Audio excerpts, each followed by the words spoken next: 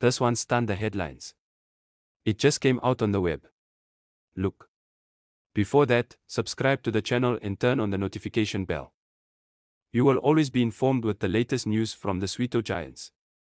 Controversies, signings, speculations, transfers and everything about the world of Amakhosi. Every day for you.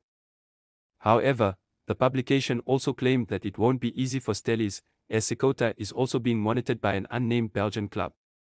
Sekota has played abroad before and might still want to come back due to the money he would be paid compared to the Stellies.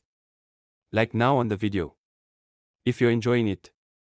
This is important, YouTube will always recommend it to more fanatics.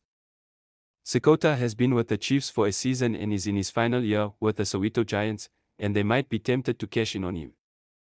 He didn't start in the latter stages of the season, and his contribution in front of goal was not the player he expected to be with the Chiefs.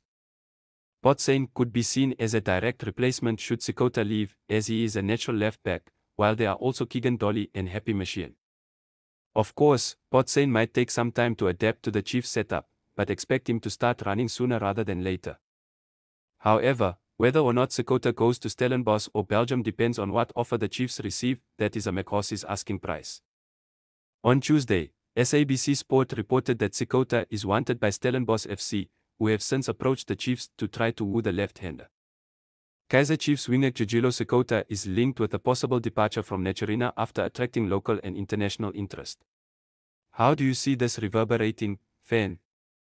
Jijilo Sekota, would it be a big lack in Amakhosi's lineup? I think so. And you think you are but a weak player? Comment here.